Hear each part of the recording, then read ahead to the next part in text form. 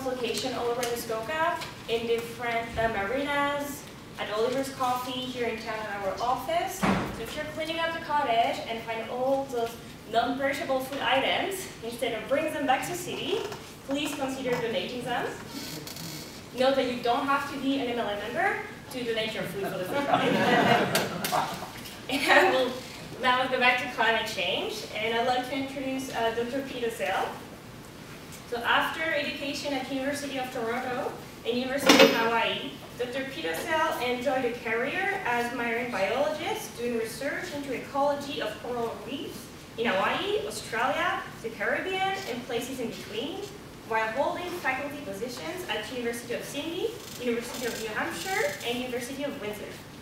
He also served as Assistant Director, managing the coastal program for the United Nations University's Institute for Water, Environment, and Health, based in Hamilton. He now lives with his wife Donna in Muskoka, where, as the chair and past chair of the Muskoka Watershed Council, his current goal is to make Muskoka the most environmentally responsible community in Ontario. That's where we need you.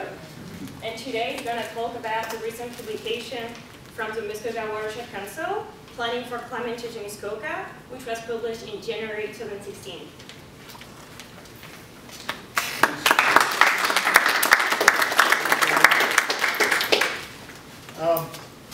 First of all, thank you for coming on a lovely sunny day, late in the year when sunny days are rare and becoming rarer. So I'm glad to see you here.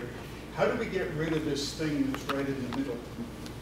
Does that disappear by itself, or this next? Push the X. I probably could have figured that out. But I don't figure out things very well when there's a bunch of people looking at me, and what I'm doing with the cursor you can all watch. I kind of freeze. Anyway, I'm going to talk about a project that the Watershed Council began in 2014 concerning climate change. At the back of the room, I have some booklets, which are the report that came out of that project. And I also have some booklets which are a very useful handbook for living in cottage country. Both of those are available at $20 each. And the main purpose of those booklets, both of them, is to sit on your coffee table at the cottage, so that when your neighbor, who never ever thinks about environmental things, comes in for a cup of coffee, they might actually see them, they might even open them, and they might begin to learn. This is our way of reaching out to the unconverted, the unwashed. And there's lots of them out there, so we need it. The report from the Climate Change Project is also available for download on our website, completely free. But of course, when you download it, you get a PDF, and it's not nicely bound in glossy paper. So it's up to you. I would urge you to at least go to the website and read the beginning and the end of the report. Climate change in Muskoka. Everybody's heard about climate change. We're constantly deluged with information about climate change, whether it's the melting of the Arctic, which this year is the second lowest amount of ice ever. 2012 was the worst, the lowest. We hear about melting of the ice in the Arctic. We hear about the bleaching of coral reefs around the world. The Great Barrier Reef has had a very serious bleaching this year. Those are remote environmental effects of climate change. Then we hear about things like fires in Fort McMurray, and we think of them as a human tragedy, and we don't necessarily connect with the fact that those fires are more frequent and more intense because of climate change in many parts of the world, not just northern Canada. So that's climate change. And then this photograph here, hardly anyone thinks of this as climate change. But the Syrian refugee crisis is not only a political or a terrorism crisis, it began as a climate crisis. A long period of a decade or so of drought and warming. Agricultural economies collapsed. People left the country, moved into the cities, desperate to find work so they'd have money to feed their families. The crowding in the cities led to unrest. The unrest was solved by authoritarian governments that didn't do a very good job, and the result is Syrians trying to get to Europe, desperate to find a way of living out their lives with some kind of decent existence. It's not only in Syria. We currently have more people on this planet moving involuntarily because of environmental change than at any time in the last 1,000 years. And that's climate change. Climate change is a big deal. It's been going on for some time, and we're way past the time when we should be debating if it is happening or if we're causing it. And I'm going to give you 3 facts. The only 3 facts you need to know to understand what is happening and why.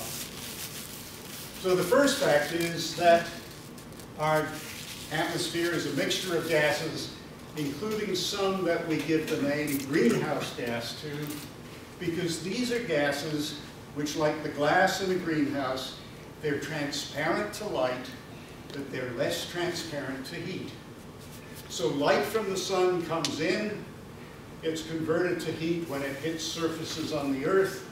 Some of that heat is radiating back out into space.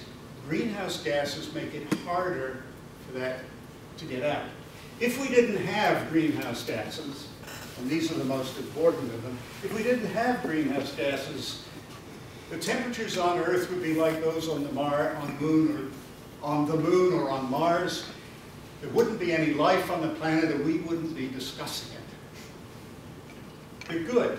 We need greenhouse gases in our atmosphere. So that's the first fact. We have greenhouse gases in our atmosphere. CO2, methane, the 2 most important. The second fact, some of these greenhouse gases have been getting more and more abundant in recent years. This is the graph for CO2. These are real data. They're derived from instruments that were put up at the top of Mauna Loa in 1958, and they've been recording CO2 concentration continuously ever since, and it's been going up. You can download that from the web at any time. It's updated monthly. You can even download the raw data if you want it. There's no doubt that it is going up. This is the longest direct record of CO2 in the atmosphere that we have. There are other instruments in other places, but for shorter periods of time. And there are other ways of estimating what CO2 concentration was in the past. And we know that around the beginning of the Industrial Revolution, CO2 was down around 280. It's now over 400. That's a big change. Even though that's a small amount of gas, 400 parts per million of the atmosphere. The only way we can explain this fact is to recognize that our global economy uses a lot of energy, and we get most of that energy from fossil fuels, and the burning of coal and oil and gas puts CO2 into the atmosphere. We are dumping 36 billion, with a B, 36 billion tons of CO2 into the atmosphere every year.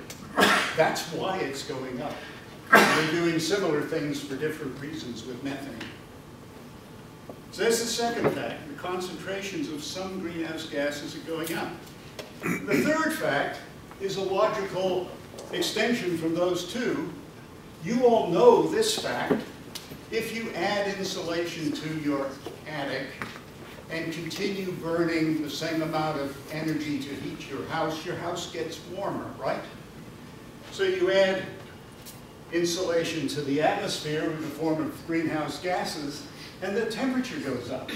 And we can look at temperature records back to about 1880, when people started recording the weather, and you find that the temperature of the planet has been increasing. That is climate change.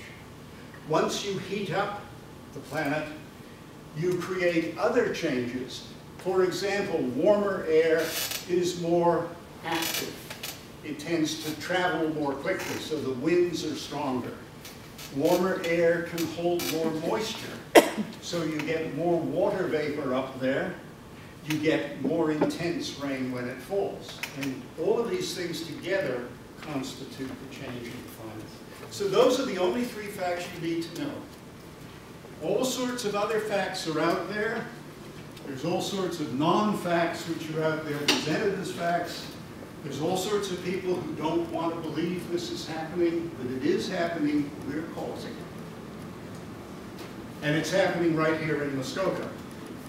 These data come from the Dorset Environmental Science Center, which is a division of the Ministry of Environment and Climate Change. And this is simply a plot of the average date at which ice formed on our lakes every year since 1975. That's this line. And this is the date. So this is later in the year, earlier in the year. Ice is forming later in the year. Ice is coming off the lakes earlier in the year. And as a consequence, between 1975 and now, we've got 3 more weeks of open water than we used to have. There's 3 more weeks for the lake to be biologically active, for the lake to be warming up, for the lake to be doing whatever it does, and for the organisms of the lake to be doing whatever they do. That is an enormous change in the space of 40 years. An enormous change. And that is climate change. There's no other way to explain that. It's happening because the climate since 1975 in Muskoka has been getting milder. I don't know about any lakes that you know, but the lake I live on last year didn't freeze until early January. Decide to look at it. And we started talking about this in the summer of 2014. And we decided we should look at climate change because we needed to find out what was going to happen locally and whether there were things that we, the community, should be doing about it. The approach we decided to take was to say, let's look at what the climate is likely to be in the middle of the century, and then look at the impacts of that climate on our environment, our infrastructure, and our lives. Oh yeah, I forgot. I need to put this in. We chose mid-century for very good reason. It's what we call the Goldilocks time. It's not so far into the future that nobody gives a damn about it, and it's not so close that the difference between now and then is trivial. In fact, mid-century is a time where if you've got kids in school, they'll probably have kids in school. It's not a long time into the future. That's why we chose it. And we said, let's look at what the impact of the new climate will be on our environment, our infrastructure, our lifestyles, and then ask the question, is there anything we need to do? Is this going to be a trivial change? Is this going to be a significant change? Are there things we need to be thinking about? So, some comments on our methods. Now this is really important. We're not talking about the weather. Even the Watershed Council, as good as it is, cannot predict the weather. So we're not predicting the weather. We're talking about the climate. By definition, the climate is the average of 30 years of weather. There are warm years, there are cold years, there are wet years, there are dry years. You take 30 years of them and look at the average, that's the climate during that 30-year period. So when I talk about the present climate, I'm actually talking about the 1970 to 2000 climate. When I talk about mid-century, I mean 2040 to 2070. We're not predicting the climate. Nobody can predict the future climate. But climate science has the capacity to project the most likely climate if you make certain assumptions about our economy How big is our economy going to be? And what will be the sources of energy it uses? Because if it continues to use the sources it currently uses, we will be putting more greenhouse gases into the atmosphere.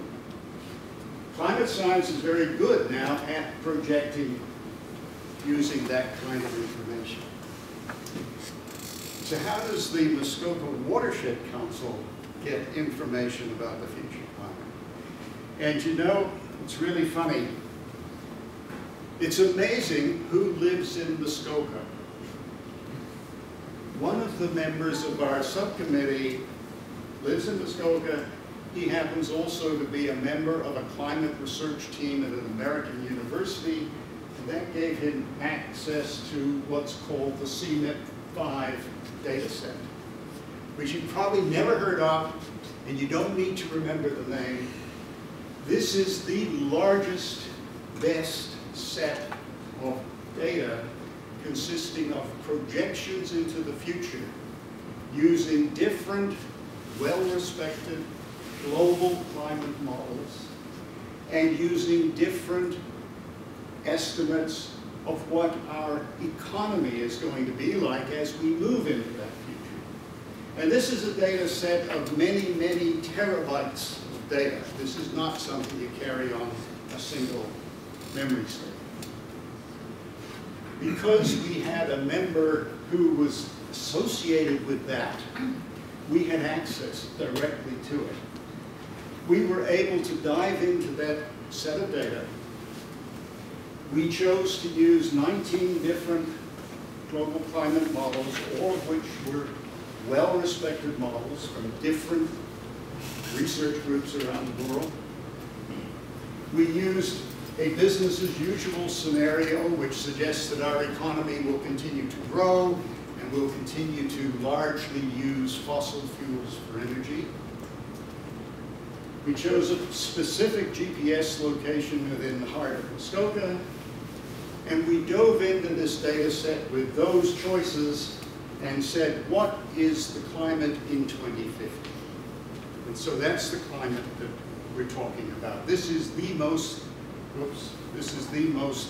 likely climate for mid-century in Muskoka. I'm going to show you first the temperatures. The way this graph is set up, the blue lines are the present climate, the red lines are the future climate.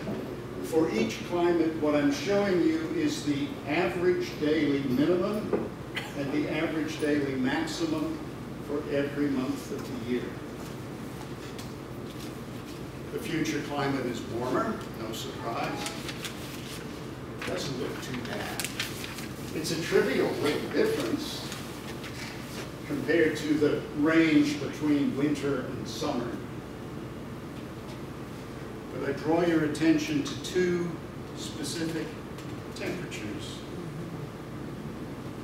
We'll take the top one first, 30 degrees. We think of 30 degrees as a heat wave. If we have temperatures over 30 degrees, we're having a heat wave. In the present climate, the average summer temperatures in July and August are in the mid-20s, and we get occasional days over 30. This year we had a lot of days over 30. The future climate is predicted to have temperatures butting right up against 30 as the average condition. We're going to get a lot more hot days in the summertime, a lot more. And then 0 degrees, the temperature at which ice melts or water freezes. In the present climate, we have 3 months of the year, December, January, February, when the average daily high temperature doesn't break through 0. We're frozen. The future climate, only January, barely below 0. So our winters are going to be much more freeze-thaw than they are at the present time. In other words, although the difference doesn't look very great, when you look at what the difference does with reference to these two temperatures, it's profound. With a slightly different way of modeling, we actually looked at some statistics on some of those things. Number of days in the year when the temperature exceeds 30 degrees. In the present climate, the typical year, we get about 3 or 4 days. And if you think back, most summers, excuse me, most summers you get a heat wave of a couple of days, 3 days, 4 days long. Sometimes you'd have a summer like the one we just had. Sometimes you'd have a summer where you had very little of that. But on average, about 4 days. That's likely to be closer to 27. Down here, the number of winter days where the temperatures break through and you get some melting. And winter days, December, January, February, 36. Jumping to 56. And winter nights, when it is so warm that it doesn't freeze, December, January, February, 4, jumping to 19. This is a different climate. Very definitely a different climate. Here's the precipitation, the other thing we looked at. We're measuring precipitation as millimeters of rain or millimeters of melted snow. The blue line is the present climate, the red line is the future climate. For each month, we're plotting the total average precipitation for that month of the year. So a typical year would have that much millimeters of rain in that month, or melted snow. You'll see that the future climate is wetter, but you'll notice that most of that extra is in the winter and spring. And in fact, in the months July through October, there's effectively no difference. If you add all those months together to get the total precipitation for the year, you'll find there's about a 10% increase. We are going to be about 10% wetter than we are now. But it's going to come in the winter and spring. And if we remember that it's also going to be warmer, much of that precipitation in the winter and spring is going to come as freezing rain or rain rather than snow.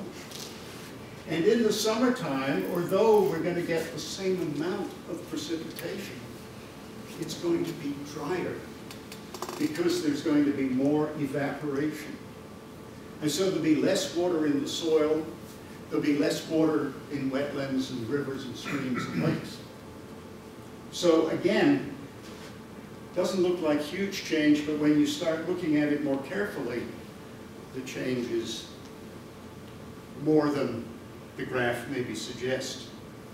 Now, the one thing I can't show you about this climate change is that the expectation from climate science is that the precipitation is going to come in more intense storms, more severe storms. So you'll have periods of dry weather and then a really big storm, as opposed to gentle storms.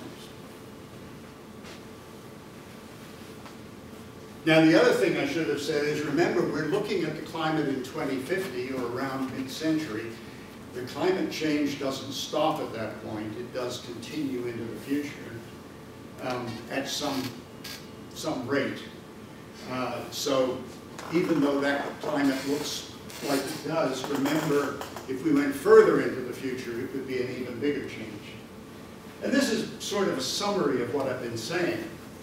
It's going to be warmer and slightly wetter, more pronounced storm events. What can we say about the impact on our environment? And we decided to look first at our lakes and rivers. And these are the sorts of things that we can say very easily based on that look at the climate. You know, longer ice-free season, earlier spring, longer biologically active period, less water flow in late summer, and so on and so forth. But you notice that none of these are very precise statements. Greater risk of spring flood. How much greater? A little bit greater? A lot greater? Not very precise. And the reason we're not being precise is because of a very funny situation. You know, Muskoka has a fantastic record over a number of years of different groups collecting information to monitor the quality of our lakes. And the MLA, of course, has been one of the leaders in that. Some of this monitoring is done by citizens, some of it is done by professionals. We do a lot of monitoring of our lakes, and yet we aren't monitoring the kinds of things we would need to know to be more precise about these kinds of statements. Because how the system responds to the climate is going to depend on the changing climate, but it's also going to depend on, is it a deep lake? Is it a shallow lake? Is it a lake that is very open and exposed to the wind, as opposed to a lake which is more protected so that it's sheltered? Those all have impacts on how a particular lake will behave, and how the whole of Muskoka will behave depends on how the different lakes behave. There's only a handful of our lakes where the scientists have sufficiently detailed monitoring that we can go any further. Because with detailed monitoring, you can take the data for the lake and you can put it into a model and then change the climate and see what happens. And that's what we did using Heart Lake. And we chose Heart Lake in particular. We could have chosen others. We chose Heart Lake because it's very well studied and it appears to behave in a way which is quite similar to the way the total Muskoka watershed behaves. Heart Lake is a small lake northeast of Huntsville. It has 6 inlets, 1 outlet. I forget where the outlet is. Up at the top right corner. 1 outlet, 6 inlets. All of them are gauged, so the scientists know when and how much water comes in, when and how much water goes out. There's a weather station on the shore, so you know the actual rainfall around this particular lake, because of course it does vary. There are instruments in the middle of the lake to record all sorts of things, and there's a regular sampling program where samples are collected, other kinds of analysis. They know a lot about this lake. We were able to take this lake, show that the model produced the pattern of outflow that we were reporting, so we know the model works, and then change the climate to see what would happen under the new climate.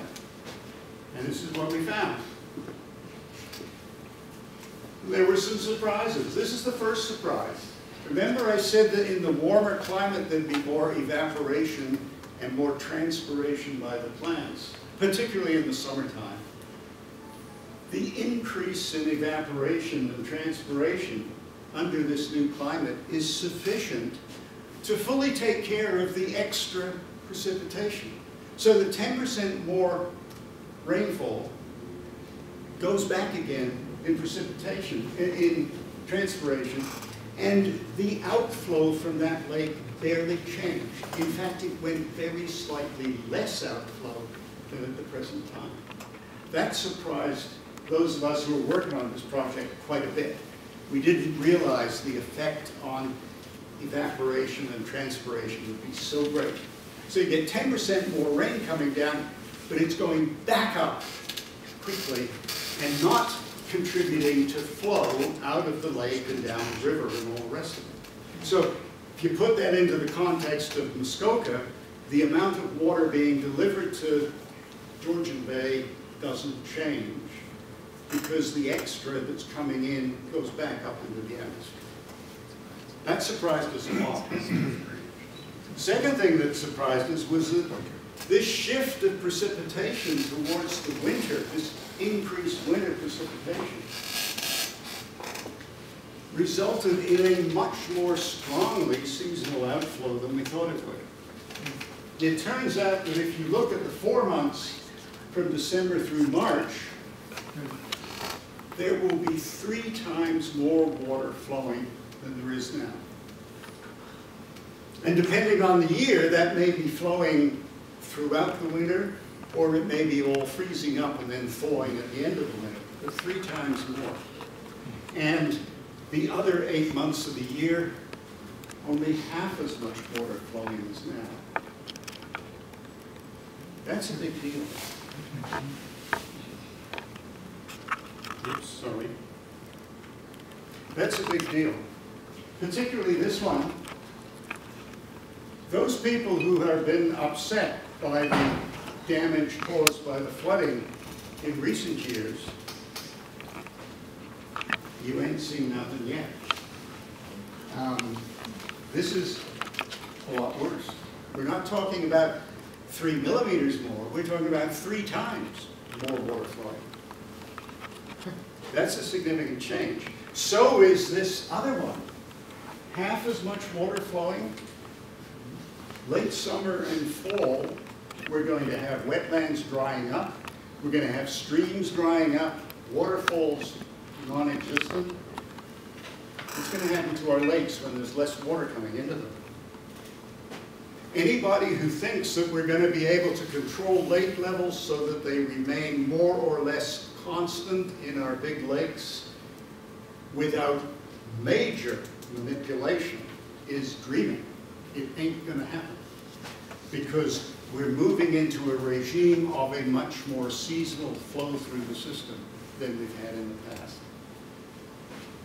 Peter, if to your first point, increased evapotranspiration, whatever, took care of the increased precipitation, where is this water coming from to be 3 times more flooding? What's happening is there's the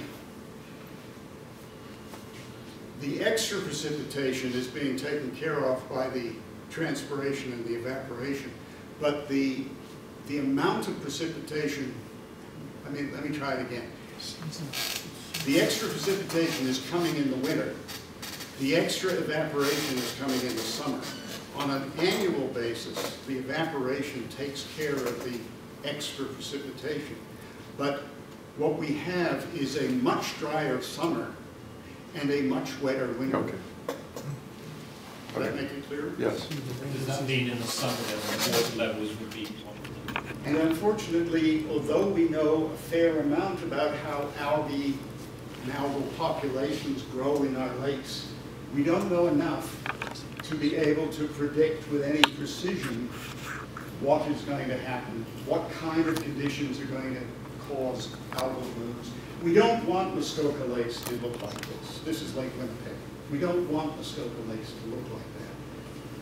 But we need more information before we can even begin to talk about what might be possible to prevent that happening. And so there's a need for new science. And one of our recommendations addresses that. And this is true for a number of other things. One of the things that people need to understand about climate change is what is happening at the present time is completely new in all of human history since the beginning of agriculture. So for the past 8,000 years, we have lived on a planet where the climate is more or less dependable. Yes, you have droughts. We had the Dust Bowl in the 30s and so on and so forth, and the mini ice age. Those are very small variations in climate. We are adapted to this particular climate. We build our cities close to sea level because sea level hasn't been changing in 8,000 years. Now suddenly we're in a world where the climate is changing and sea level is rising and drought is becoming more pervasive. This is new. And so how we adapt to it is going to require some real intelligence.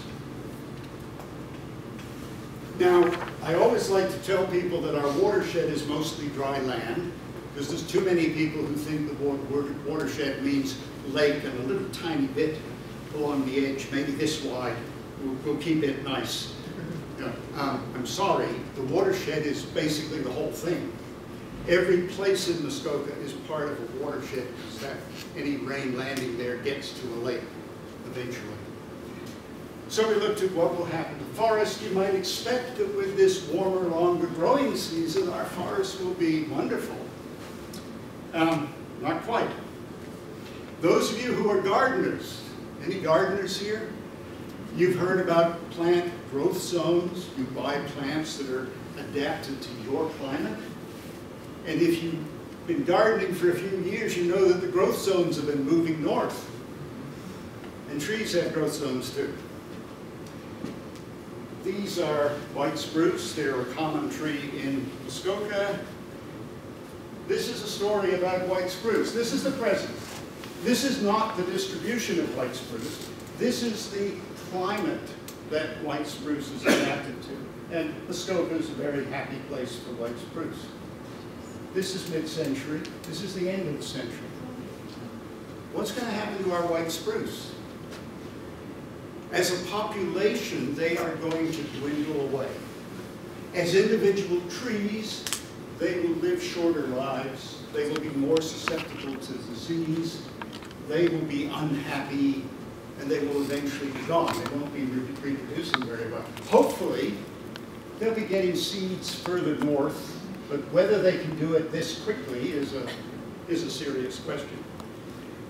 This is a particularly extreme case, but every single tree that lives in Muskoka at the present time is going to be more stressed by this warmer, drier climate than it is in the past.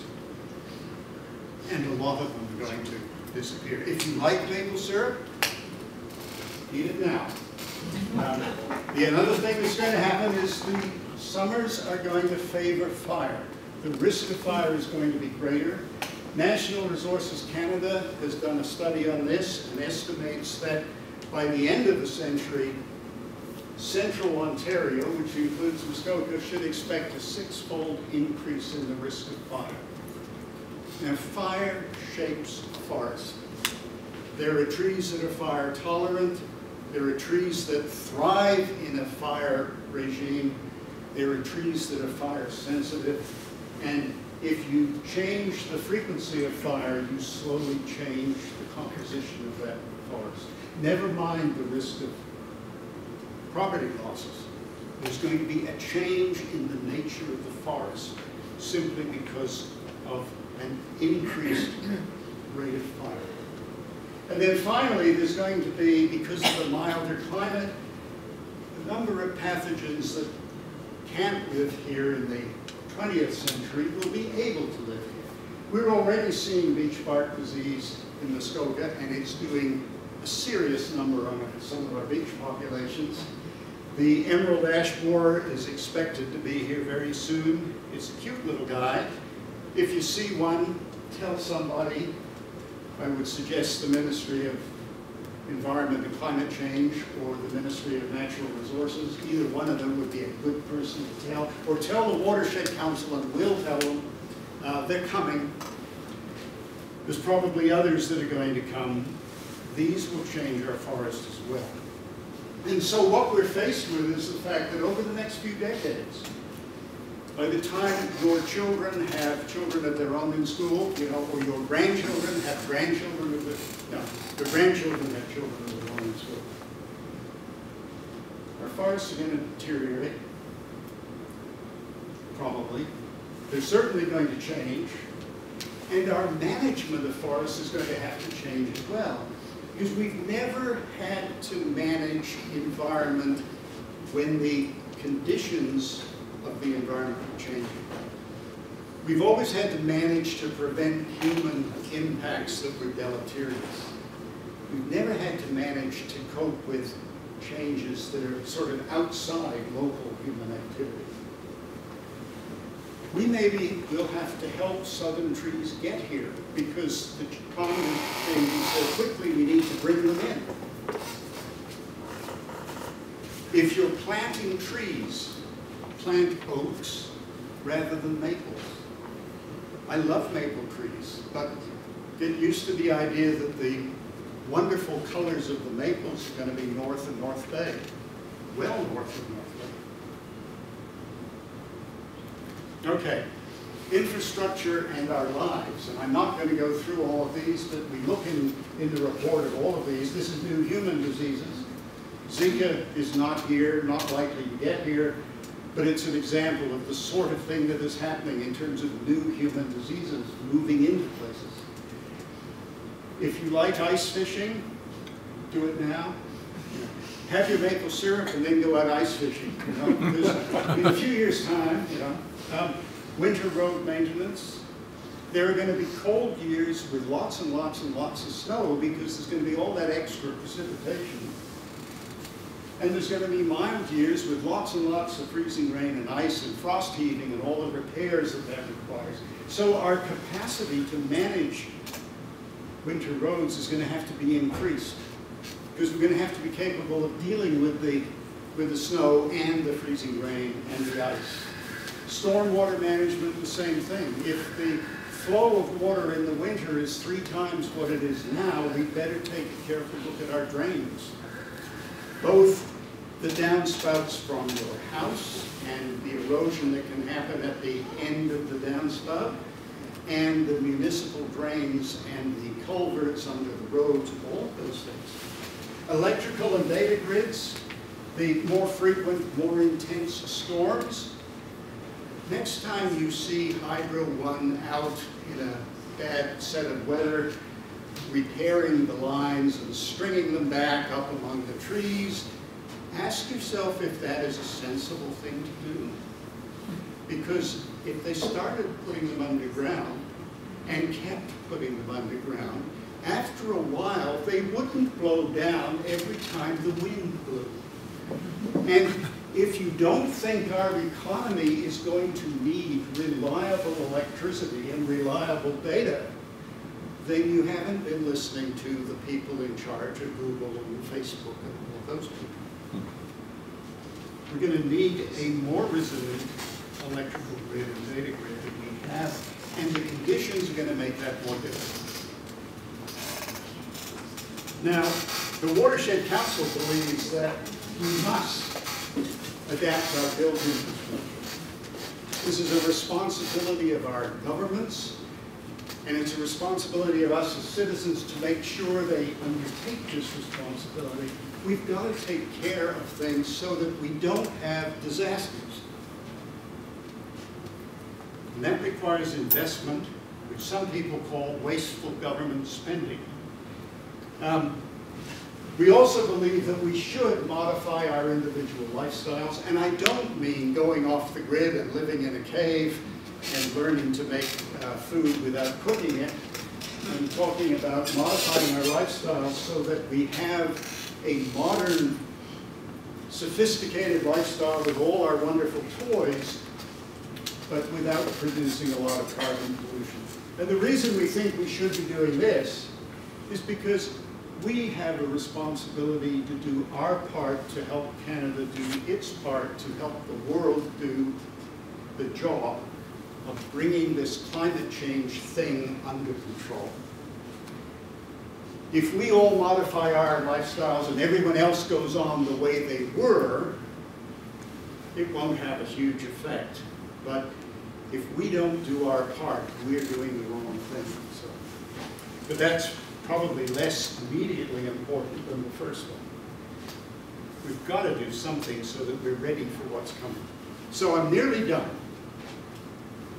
Muskoka is not immune to climate change. The good news is that what's coming is not impossible. It's not impossible at all. We can deal with this quite easily. But there are clearly some changes that are going to require some thought.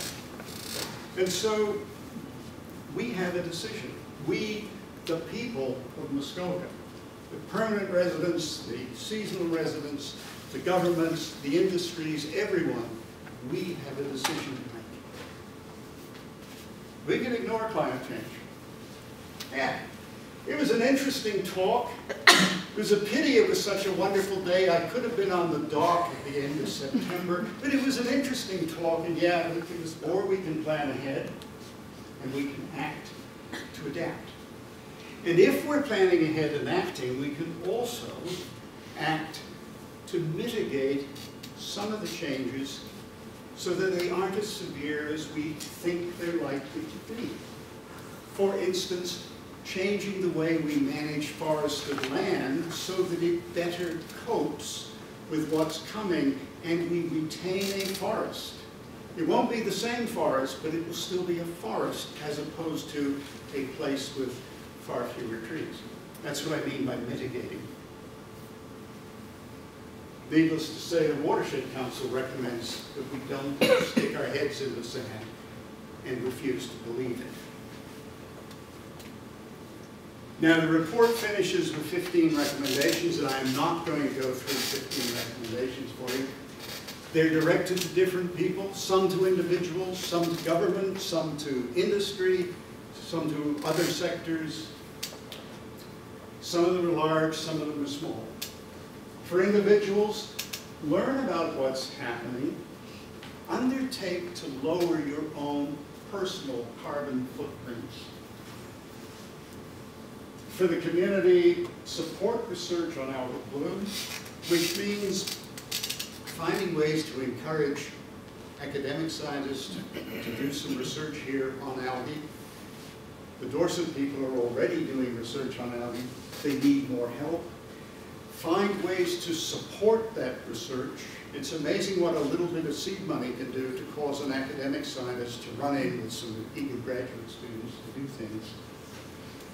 We're already meeting with the Dorset Environmental Science Center scientists, talking to them about likely things to do in connection with algae. We'll be coming out to lake associations in the relatively near future to bring them up to speed with what we're talking about.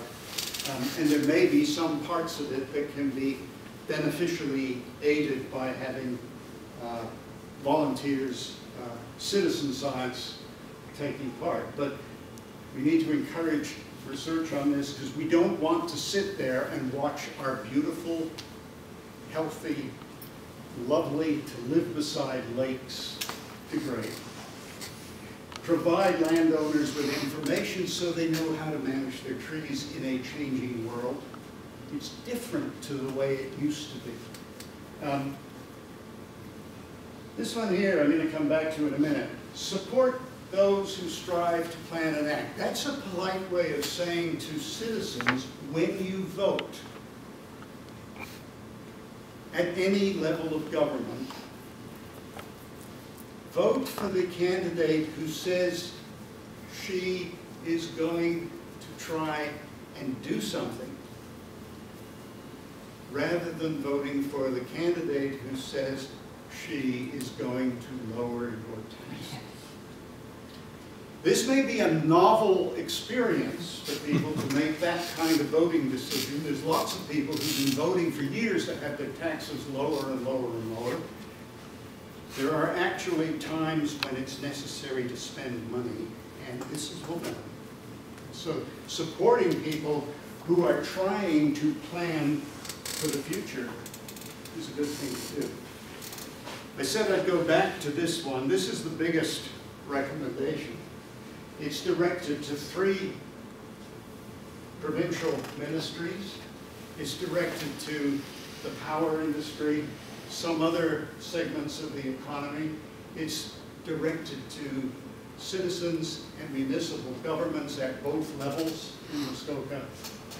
Undertake a major planning and infrastructure project to hold water back, to be available to flow in summer and fall. This is not going to be cheap. If we don't do it, our lakes and our waterways are going to change in ways that we would never have recognized. And it's not going to be because of anything that your neighbor did on his or her property. It's going to be because the climate has changed and it's become much more seasonal flow of water. If we want to keep something of the wonderful Muskoka we have, we need a way to keep water up there. And it can't be done simply by requiring that the ministries obey the current plan, which was never intended to control for flooding anyway. It's going to need new infrastructure. What type of infrastructure are you talking about? I'm talking about dams. I'm talking about other ways of holding water back. I think right now we should probably be making it a criminal offense. We might bring back the death penalty for anybody who kills a beaver, because they do a wonderful job keeping water uphill. You may not like that piece of news, but they do a wonderful job of keeping water uphill, and we need to keep water uphill as much as possible. Now, do we want beavers everywhere? No, but they could be a part of the solution. But I'm thinking more of the parts of the solution that we directly control, and it would be really regulating how much water gets down in the wintertime. At the present time, what we do is we flush it all out, hoping that there'll be enough in the spring to fill it up to where we want it. The problem is that that's a very risky thing, because you never know how much. What we've got to do is keep it up there so it's available to flow down. And anybody who says you can't do this, Lake of Bays is currently 5 feet higher than it used to be in the 1800s. Because in the 1800s, they needed it higher to float logs around. And so they made it higher. It's possible to make these kind of changes. I'm not suggesting making Lake of Bays another 5 feet higher, but I'm suggesting we need to be looking at creative ways of keeping water in our watershed available for the summer and fall. And that may be tricky, and it may not be entirely keeping it uphill. It may be doing things to prevent the rate at which it dries out. Much more attention to looking after the care and feeding of wetlands, because they're wonderful sponges. So that's the biggest recommendation that's in here. But there are a number of others, and I urge you to go to the report and read it. People ask me, what can I do? Or sometimes they say, well, anything I do won't matter. You know, if I stamp my foot, nothing happens. If the entire population of China stamps its foot, something happens. It creates movement of the earth. You know? That's why when armies march across bridges, they break step. Individual actions that are small, when all done together, can make a difference. So learn about climate change, understand that it is happening and what the implications might be. Reduce your own carbon footprint.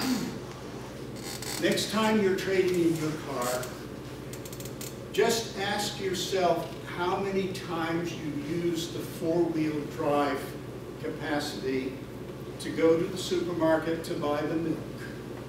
And then ask whether you need an SUV with four-wheel drive capacity, really. And couldn't you do with something smaller and more economical to run? Become a better environmental steward goes without question. And then, as I said, support those people in government who are talking about forward planning and action, rather than the people who are saying, no, we'll defer it. It hasn't happened yet. We don't know for sure that it's going to happen, so we won't spend any money on it. We'll reduce your taxes. That's what individuals can do. And I like to always close any talk I give in Muskoka with this. Just reminding people how lucky we are to live here. There are many places in the world that are fantastic. There are lots of places in the world that are meh. Muskoka is not meh. Muskoka is fantastic.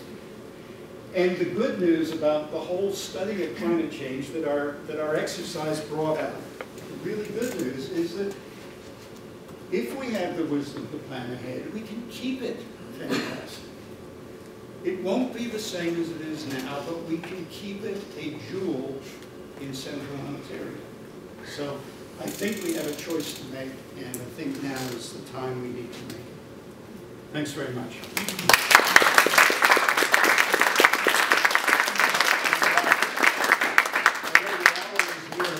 But if there are some questions, I'm happy to answer. We have half an hour. Yeah, half an hour of question and answers, and a little thank you gift. Oh, thank you. Beautiful thank you gift. Which will keep me warm when I run my thermostat a little bit lower. Thank you very much. I'm happy to answer any questions. Yes.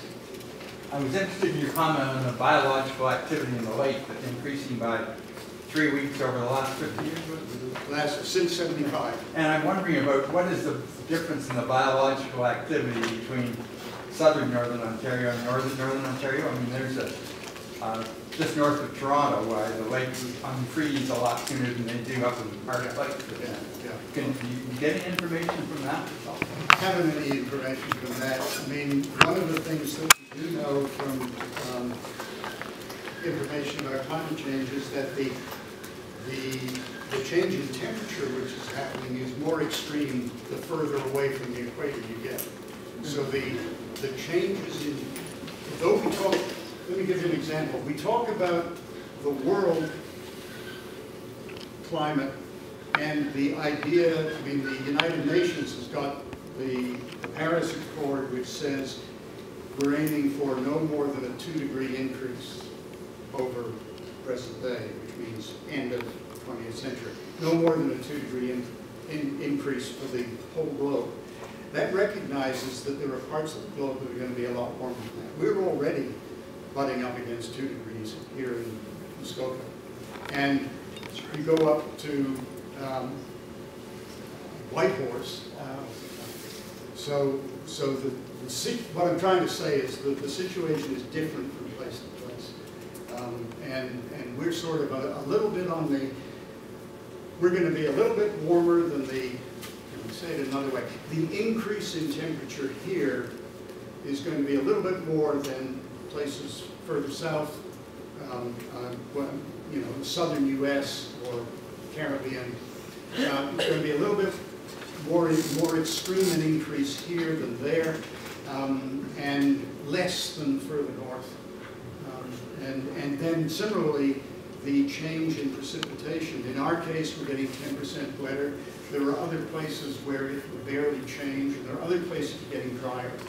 As a general rule, the places on the planet which are currently dry are going to get drier, and the places which are currently wet are going to get wetter. So it's complicated and it's messy. Yeah. I just wanted to pick your brain on some of the infrastructure changes that you foresee.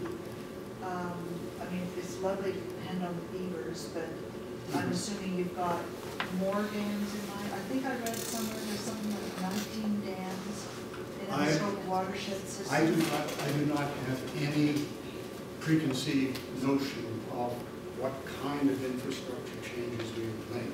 First of all, there's the need to look at our existing built infrastructure. Is it sufficient for what's going to be thrown at it?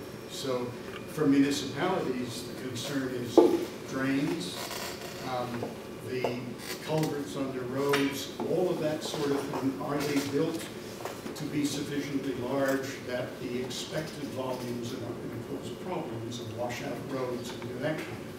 Similarly, are we building our buildings so that they are as energy efficient as possible, so that we're reducing the demand for energy, which means we can use less energy, which means less fossil fuels contributing to climate change. Those two things need to go along. And in fact, if you look at what municipalities are doing in Ontario, there's a lot of progress being made in those kinds of things. And Muskoka is certainly thinking about looking at the way they handle stormwater and whether they've got places where they've got to address it. And these things cost money, but they're looking at it, and that's good. I don't know whether they're looking at it with sufficient urgency, but there is a program of, you know, regular renewal of infrastructure. I'm talking again about ditches and drains and things. And it's very, very simple to upgrade by when you renew. You increase the diameter or you increase the strength or whatever. These are technical things that I'm not qualified to talk about. The point that the Watershed Council is making is we have a need to make these infrastructure investments, and the best way of making them is to start planning and doing it and thinking about it. Then you get down to the nuts and bolts of, well, what do we need to do and where are the problems, where are the pressure points? But it is a need to make the change is sort of the first step. And you say, now what has to be done? When it comes to the business about helping keep water uphill, that, I think, needs a major effort, and it would begin with a significant hydrological study so that we actually understand in detail what the flows are, where the water comes from, where it goes. Some parts of Muskoka are on average wetter than others. And we've only looked at one example for one place. So that there's a lot of stuff there. It is a big undertaking, and it really needs groups to come together and sit down and say, okay, what have we got to do? And I think that is an important thing. It started as soon as possible because these things, again, also take time. We're talking about changes in infrastructure that might require investments or planning over a decade or 2 decades. You need to plan ahead and do it properly. You don't want to. The one thing I'm trying to get people to understand is that we don't want to wait until there's a disaster and then run in and flail around. That's the worst way of fixing problems. You fix them ineffectively and you spend way more money doing it. If you do it carefully and programmatically, it can be a lot more effective. So, yes? I don't really have a question as much as I have an observation, and I don't know, I'm sure many of us have been following climate change. Actually, it used to be called global warming since the Inconvenient Truth and Dan Quayle. And we haven't attended many seminars, we watched TV, David Suzuki. Nobody's ever said anything about the notion of population control and reducing the population, where we all know that the bigger, better, faster, we're talking about getting more efficient cars and turning our thermostats down, but nobody's ever said, if the industrialized world's thought maybe reduce the population, the volume of energy that we're using and the amount of food that we have to grow and the energy we have to put into the food, feed the growing population, nobody's ever said, why don't we just reduce the population? Excellent point. I'm going to say it's not true that nobody has ever said anything. In fact, I said something. I wrote a book a couple of years ago on the environmental crisis, which includes climate change, but there's a bunch of other things. And I debated as I was writing the book. I wasn't going to put population into it at all. And I finally said I have to. And so there's a chapter on population. I think the need to recognize that we have more people on the planet than can comfortably be supported right now is very real. There is a great resistance to discussing it. China has been criticized immensely for its heavy-handed regulation of how many children you can have. But I'll tell you one thing, China has brought it hasn't brought its population down yet, but it has brought its rate of growth down to Western levels. And the Chinese are now worried in the same way as Japan or Europe or even North America worried about not having enough young people and too many old people, which is one of the things that happens when you slow population growth down. They brought it down very, very quickly to Western levels. India, very democratic, lots of persuasion, no enforcement. They haven't done very much with their rate. And I do not honestly know how you govern a country when you have all sorts of needs of, food, shelter, water, and your population is doubling at the rates that are going on in some of these countries. It's a huge problem, and it is a huge part of this thing we are doing to the planet. I tend to keep it out of conversations about climate change because it deserves a discussion all of its own, and also because it is a very emotional issue, and it is very difficult to get people to appreciate what you're talking about. I'm not talking about killing people. I'm not talking about, castrating everybody. But the idea that we will passively say, oh yes, the population is currently 7 billion, and by 2050 we expect it to be 9.5 billion, and we'll have to grow more food. Well, guess what? We're having trouble growing the amount of food we grow right now, and it's not a simple task to grow more. If I might I'll tell you one more thing about climate, about population. When I was born, the population of the planet was under 2 billion. So in my life, I have gone through a tripling of the population on the planet. When I was a teenager living in Richmond Hill, I wasn't afraid to drink water out of a stream. It was probably a stupid thing to do because there were cattle around. But you could do that and more or less get away with it. I never recollect being out on a hike and drinking water out of a stream and then having severe stomach reaction. Today, it's rather different. And guess why? Because there's 3 times more of us on the planet. Huge problem. Yes? First of all, I found your comments on the whole Muskoka area really fascinating and new to me. The population issue, though, is something that I actually like to comment on. I mean, most of the Western world barely can sustain the population levels that they have, and that's almost true in China these days. But when you look at sub-Saharan Africa, you have several countries, Nigeria, Ethiopia, who have, are 6 or 7 children per family, and it's also the site of the biggest drought. I mean, Northern Africa, the biggest drought in the world, which is creating all kinds of havoc. I mean, a lot of the stuff that's happening in Northern Africa is not terrorist kind of related, it's climate. Drought related, right? Yes. Yes. And so, how many people are doing the kind of work that you were describing, making the connection between water and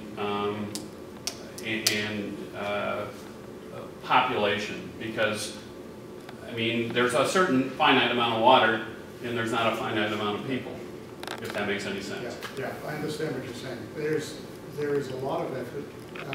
The United Nations has huge groups of people who are talking about it all the time, and some people who are trying to do something about it all the time. I'm not going to pretend for a moment that it is effective, but that is just one of the many critical issues that we're confronted on this planet at the present time. We have populations which are growing very, very rapidly. We have resources which are finite or getting less. We have, for instance, there are numerous fisheries in the world which are going down because they have been overfished. If they had been fished responsibly, we would be currently getting more fish out of them than we do now. But because they've been overfished, their numbers